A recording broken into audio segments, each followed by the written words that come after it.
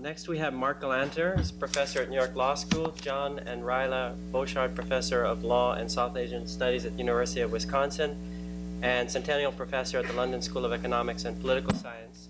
And more important than all of that, his latest book, Lowering the Bar, Lawyer Jokes and Legal Culture, is just out in paperback. Thank you, Brian. This is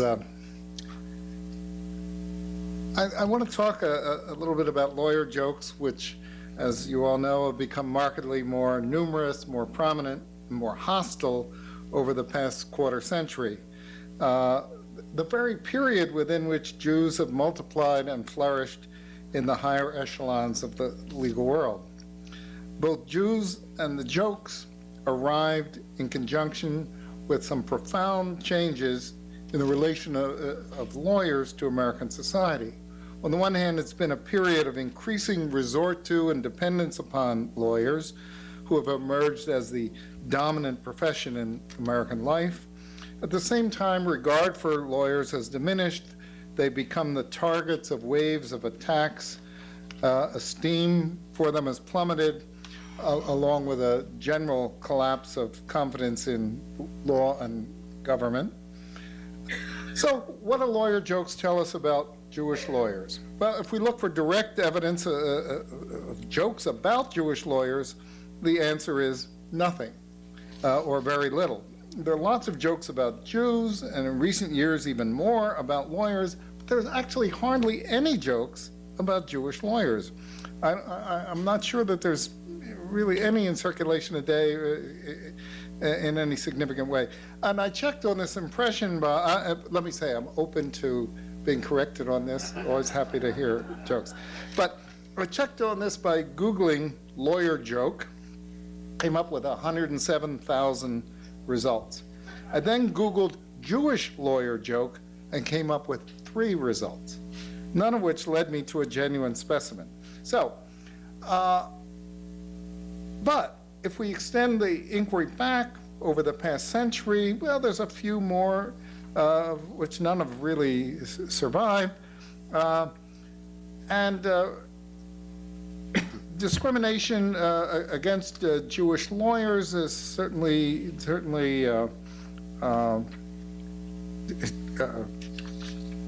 very much changed the scene from what it was earlier in the 20th century.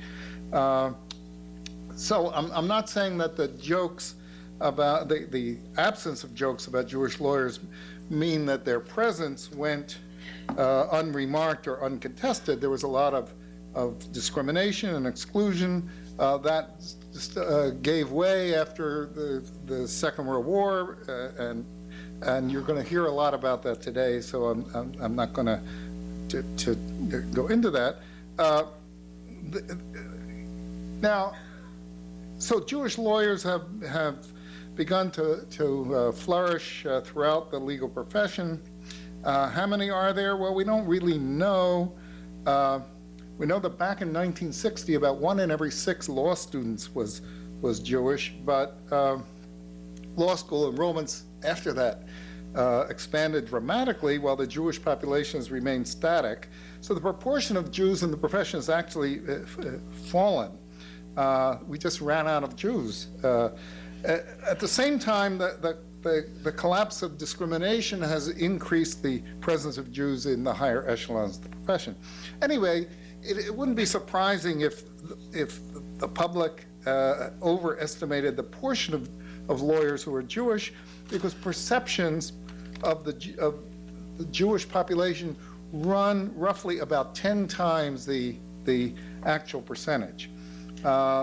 And so it's particularly striking how faint an impression the intersection of Jews and lawyers has left in the popular imagination. Apart from a minority, within that minority that cultivates conspiratorial fantasies about Jewish domination. There is some talk about Jewish lawyers there, but not a lot. Popular understanding. So, what are the connections between lawyer jokes and Jews? Well, popular understanding is always attributed to Jews a proclivity to excessive use of legal remedies. They used the law frequently and inappropriately and so forth. And I was going to skip this particular story, but Richard reminded me of it today. So there were, in the early part of the 20th century, say the first half of the century, a lot of jokes about conniving claimants of various kinds. And not all of them targeted Jews, but a significant portion did. And the Jews were ready to resort to the legal system to invent or magnify injuries. And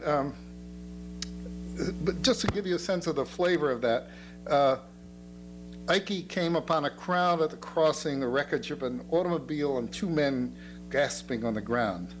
Was it an engine? He asked one of them. Yes, yes, he was answered. Did they blow the whistle? No, no. Did they ring the bell? No. Has the claim agent come yet? No. Do you mind if I lie down here, Mitchell? Okay. So that's very, lots and lots of those jokes about, as I say, conniving claimants. Part of Jews were widely regarded as only partly within the moral community, and one sign of that was their inappropriate affinity for opportunistic use of the legal system. But these jokes about conniving claimants have actually faded into obscurity after World War II. But the cultural concern with unfounded and exploitative claiming didn't go away. Rather, it intensified. And the notion that some people have inappropriate recourse to the legal system has been kind of de-ethnicized. And now it's a very generalized worry about frivolous litigation and the litigation explosion. So the overuse of the legal system is no longer attributed just to ethnic outsiders, but everybody's suing everybody else, etc. And observations, the genre has also changed from jokes, which after all rely on depictions of deviance, to legends which portray the expected rather than the surprising. So these conniving claimant jokes were about Jewish litigants, not Jewish lawyers. How jokes about Jewish lawyers? Well, my research on the history of lawyer jokes turned up only a handful. The earliest one, interestingly, this is at a time when Jews were not present in great numbers in prominent roles in the legal system, but this was actually a story about collaboration between two of the country's most prominent lawyers. Joseph Choate, the great lawyer, now I'm reading this as a 1905 version. Choate, now ambassador to the court of St. James, on a very important case. Edward Lauterbach, an eminent Jewish attorney, was associated with him. They won their case, and when it came to deciding upon the fee, Mr. Choate, the Christian, asked Mr. Lauterbach, the Jew, what he thought they ought to charge. Mr. Lauterbach said he thought $5,000 would be a fair charge. Mr. Choate replied, no, no, it shouldn't be less than $15,000.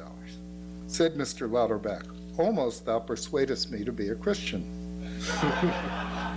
Now, this mocking reference to the Jew attempted to abandon his faith to enjoy the greater fees of the Christian lawyer is obvious, but the Jewish lawyer's response is ironic. It's as if to say, well, you guys say we're out for a buck and drive a hard bargain, but you're behind your cloak of respectability.